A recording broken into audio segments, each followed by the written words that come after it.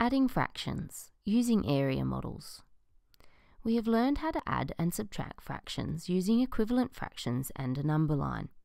This one shows how 3/4 is equivalent to 9/12, and so when we add 2 more twelfths, we get 11/12 altogether. Now we will look at area models to show addition of fractions. The first model we will look at are arrays. Remember, an array is a neat rectangle of rows. Here we have an array of 2 rows of 4. If we look at this picture, we can concentrate on these lines to show quarters. You can see 1/4, 2/4, 3/4, and 4/4 is the whole. We could also just concentrate on the line in the middle to show that 2 halves make the whole. We might also look at the individual squares to show that 8/8 make the whole. We can see lots of different fractions in the array. It just depends on how we look at it. Now, if we have these 2 parts shaded, we want to represent this as an addition of fraction parts. So if we look at the blue part with the quarter lines, we can see that the blue is covering 3/4 of the whole. Next, to look at the red part, we can concentrate on our eighths and see that it is 1/8. So our sum is 3/4 plus 1/8. To help us solve this, we can rewrite our 3/4 as an equivalent fraction in eighths. So 3/4 becomes 6/8. You can see we haven't changed the value of the fraction, just what size fraction piece it is referring to. Now it's easy to solve that there are 7/8 altogether. Let's try this one. We have an array of 3 rows of 5. If we look at these lines, we can see 5/5 to make the whole. If we look across this way, we can see 3/3 makes the whole. Or if we look at the individual squares, we can see 15/15 makes the whole. Now if we have these 2 parts shaded, we want to work out what fraction sum they are showing. If we look at our fifths, we can see that the aqua part is covering 2/5. Next, we want to add the yellow part. So if we look at our 15ths, we can see that the yellow section is 4/15.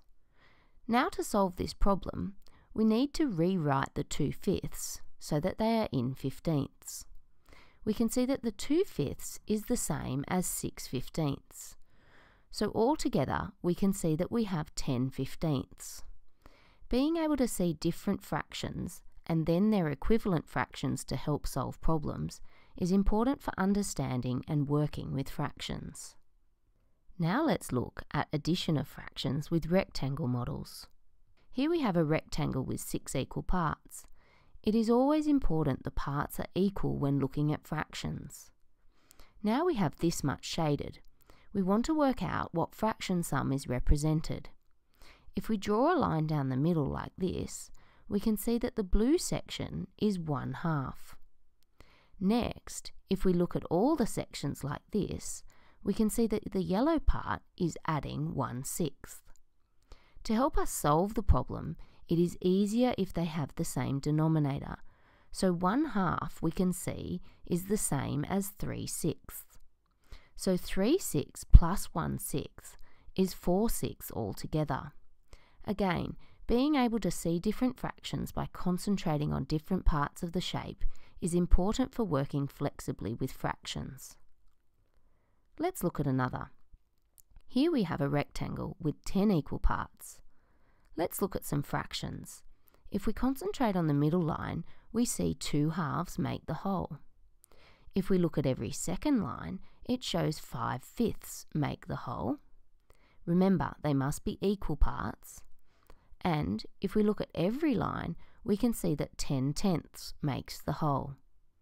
Now if we have this part shaded and we want to work out what fraction sum it is representing and solve it, if we look again at our fifths, we can see that the blue section is actually 3/5.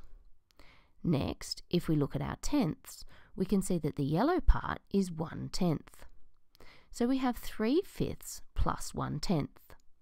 To help solve this, we can rewrite our fifths as tenths. So we can see that 3/5 is the same as 6/10. Now it is easier to see that we have 6/10 plus 1/10, which gives a total of 7/10. Being able to see different fractions like 5/5 or 4/4 or 2/2, and then working with them flexibly is important for developing a deep understanding of fractions.